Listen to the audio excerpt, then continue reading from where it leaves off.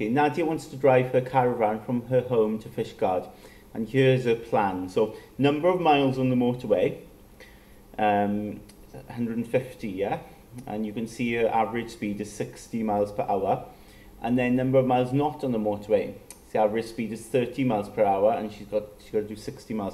So if you think of a long journey, often when we go on a long journey, you spend a lot of that time on the motorway, but then there's a lot of roads you have to go on after the motorway or before you get on the motorway. And you can see here clearly the speed on the motorway, the average speed is a lot more, isn't it? Because you go faster on the motorway, whereas the other roads you go on, right, like the A roads, the B roads, you go a lot slower on average. But these are the amount of miles it says that she's got to go, okay, on the motorway. And then these are the amount of miles that are not on the motorway. So in total, if you think about it, she's got to drive 210 miles, doesn't she? 210 miles to drive her caravan. Take her caravan to Fishguard, 210 miles in total. So what I do here is, okay, it says here, at those speeds, how long will her journey take? Well, if we look at the motorway here, right? Okay, let's focus on the motorway to begin with.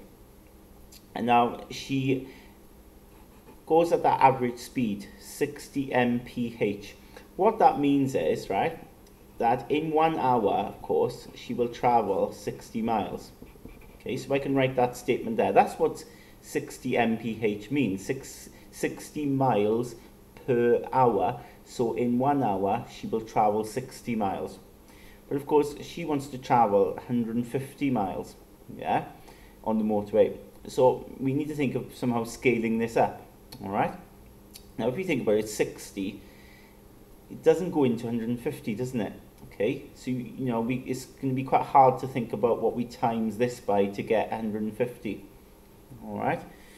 So if we can't scale that up to 150, maybe we can scale it up to a bigger number, so maybe double 150, say 300, yeah? So let's try and scale it up to 300 miles. A lot more than we actually need.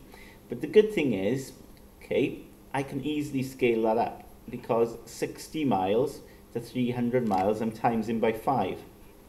So in other words, if she can do 60 miles in 1 hour, it'll take her 5 hours to do 300 miles because it's 5 times the distance.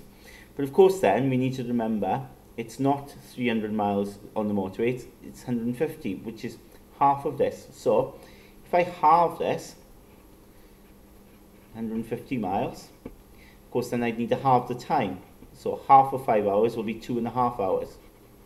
So she's going to spend 2.5 hours on the motorway. Now, when it comes then to roads that are not the motorway, okay, she does 60 miles in total, going at an average speed of 30. So, speed means that she can do 30 miles in 1 hour. If she can do 30 miles in 1 hour, she needs to do 60 miles. Now, I can quickly scale that up, because all I need to do is double that. So, 60 miles is just times that by 2. So, if she can do 30 miles in 1 hour, she can do 60 miles in 2 hours. Okay?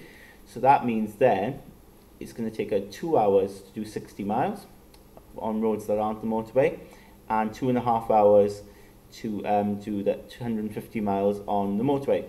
So how long will her journey take in total? Well, we've got 2.5 hours here, and then we've got 2 hours here. So in total, it's going to be 4.5 hours. Okay, so 4.5 hours or 4.5 hours.